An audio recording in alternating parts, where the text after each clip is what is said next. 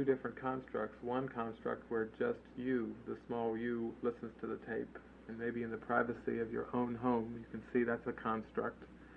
Or second alternative would be perhaps the tape being passed on to others to listen to, maybe even in groups or so on and so forth, and that's another construct.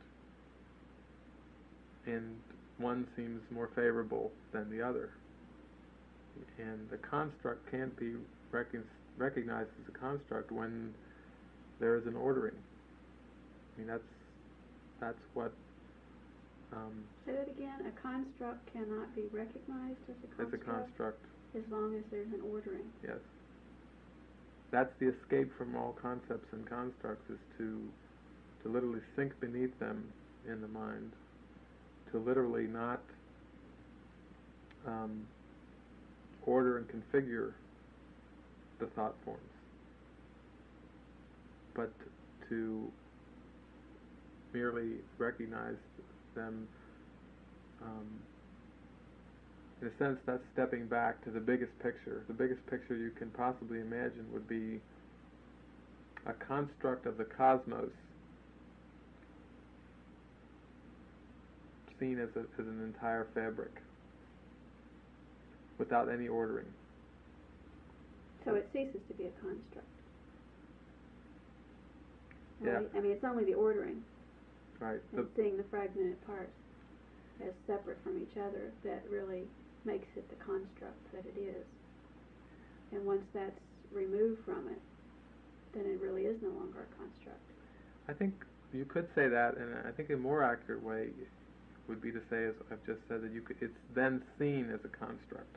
Oh, okay. You see, it's still a construct, but you're okay. It's seen as a construct, okay. but as long as there's ordering going on, then it's like... Then it seems real. It seems real. Instead of just a construct. It seems like I really am a person in a world.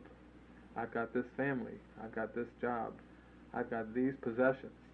I've got, for instance, two cars. One's a 68 Plymouth and one's a 1992, Camaro, and I value perhaps the one more than the other. I mean, the valuing, the ordering of the thoughts in the constructs, in the thought forms, that's what obscures the fact that it's just a construct. Okay. That also obviously maintains the subject-object split by ordering. I mean, obviously, even in subject-object, there's an ordering going on. There's a separating. If you just break it down to I'm a person, and then there's this vast world, universe, cosmos, then in a sense you've got the old individual versus society, or individual versus universe, kind of a split going on. And there's great importance placed on this personhood.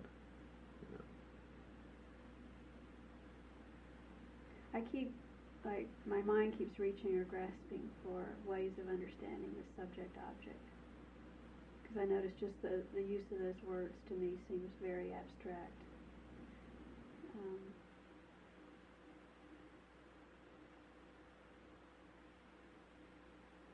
So it helps me to think of it in terms of self-concept. What are some other ways of framing or talking about that same thing, using different words?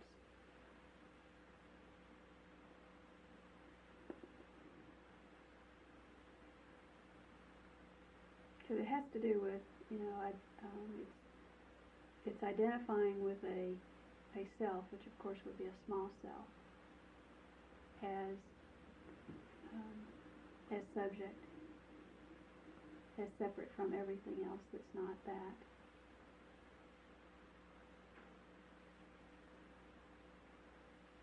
It runs real deep. I mean, a scientist, the scientific method,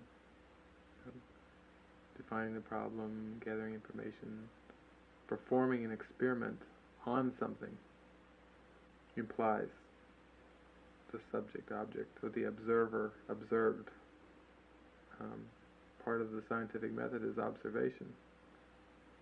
Observation with the body. I mean, whether you're using a microscope or a telescope or the naked eye, so to speak, or whatever, the subject is the observer, and there is an observed, which is an object. So there's a couple different words you could look at.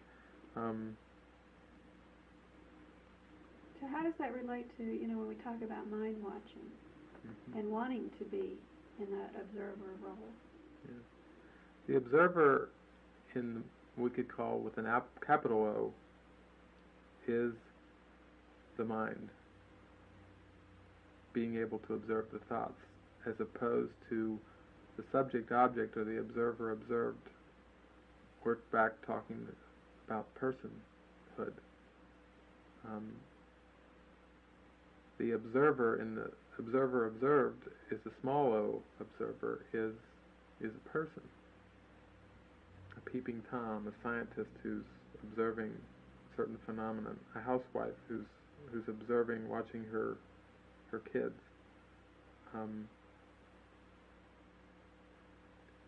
Or the belief that I'm a person.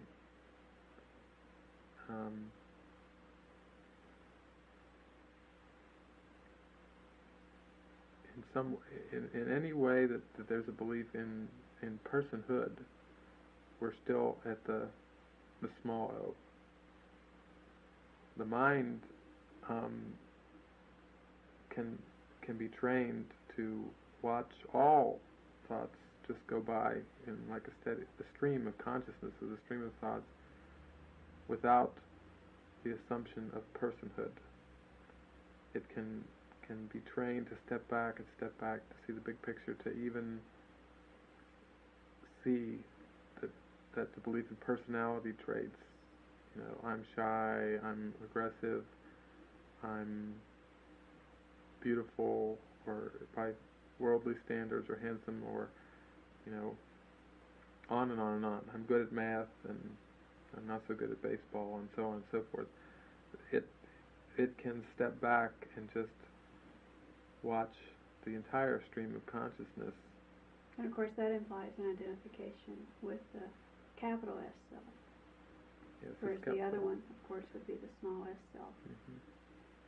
At the beginning, this can seem, very difficult, and it can be, the mind can have thoughts like, there is no capital O observer back there. I mean, it's just this thoughts. My mind is crazy, the mind might say, or,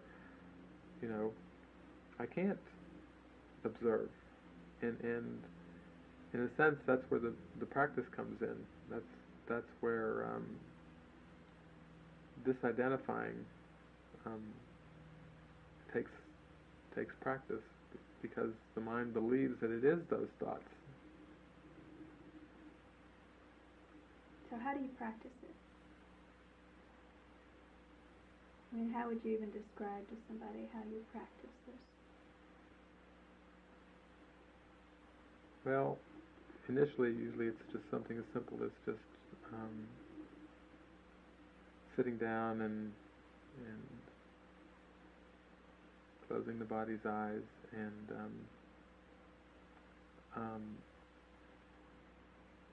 attempting first, maybe at the beginning, to take hold of particular ideas from the Course, like the idea for the day, as a point of attention.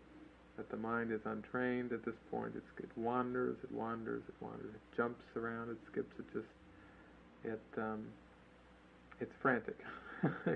If someone honestly starts to look at their mind in the untrained state, they see a very chaotic, frantic state. And at this point, in the early stages, it's good to have a particular idea for the day, maybe from the Course, or some people in other traditions call them mantras, just affirmations. Something to rivet on, or Yes. keep bringing the mind back to Right. when it notices that it has wandered away from it. Yes. And these are the early stages. I mean, this can go on, for quite some time with the practicing of this. And with persistence, there is a sense of a calming down, of a more settling into a more stillness. And not to say that the chaotic state won't seem to come back and seem to come again, but at first the words, the lines, the mantras, everything are really helpful. And as one proceeds along, it gets to be more and more a sense of that this is not a separate activity when the body's eyes are closed, or when the body is sitting in a particular place or particular posture. It's no longer taking time out and sitting down for a particular exercise. Right. It's more like ongoing. Yes. And in a sense, the mind is getting to become aware that the inner and the outer, the inner world of thoughts and the outer world of projected images aren't different. So that once the mind starts to become more and more aware of that fact that they aren't different, then the idea of meditating by closing one's eyes and finding a place far away where no one can disturb you, and so on and so forth, that starts to fade, because that's a thought form as well. But it's more of a like a carpet ride or a flow of flowing down a river, just bobbing along and being carried in a sense by an energy or a flow in the mind, whereby you can watch. You don't feel an attachment to outcomes, to the forms coming out a particular way. I mean, to hold peace of mind as a goal, that is an abstract goal. It's not a quantifiable goal. You can't, in a sense, measure peace of mind, or you can't describe it by certain situations or so on and so forth in a real sense.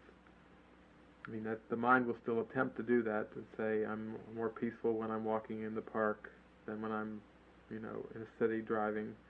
I'm more peaceful than when I'm in meditation than when I'm at my parents' house talking about something or so forth. It still wants to make categories, and we've talked about that earlier. But there's just a disidentification from the way the script to the world has to go. To many that can seem like, well, how do you live then if you don't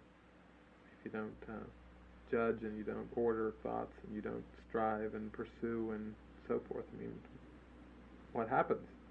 It can seem boring, and it can seem like retreating or withdrawing from the world and so forth. And really, in the ultimate sense, it's a stepping back from the thought forms in the mind. But there's no dependence on what the body is doing or is not doing in that sense, because the body is a thought form.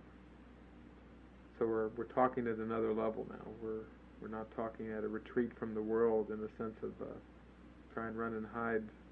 It has nothing to do with form, really. Right. So, we're talking at a level where it's strictly of the mind, and the form will follow, as it always follows. The form will always follow the content in the mind. The form is seen as a construct, you see. When the thought forms are ordered, they seem real. I'm a real person in a real world, I got real problems and so forth. But in the mind watching, with the capital O observer, with the capital W witness self, capital self, then the world, the entire world, the entire cosmos is seen as a construct.